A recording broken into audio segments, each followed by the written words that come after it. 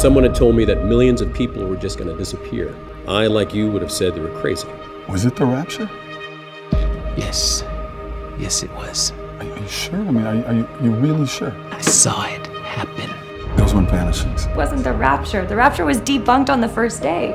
The second wave of vanishings has thrown the financial markets back into chaos. Trust me.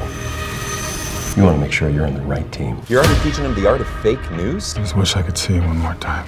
Why are you still here? Because I asked God to leave me behind. We don't need to look for magic. They're not a bunch of religious wackos. Wackos like my mom. Fortunately, we have a solution. We can implement Eat and Pay worldwide in a matter of weeks. Welcome to the future. I gotta look inside the Eat and Pay platform, and it's a whole lot more than a glorified bank card. So you're just admitting to being crazy? Yes, I'm quite comfortable with that. When it is all over, half the world will be dead. This is the biggest news story since the vanishings. You listen to me. You drag this line of nonsense into the public eye. We're both finished. Now I'm more like an actor.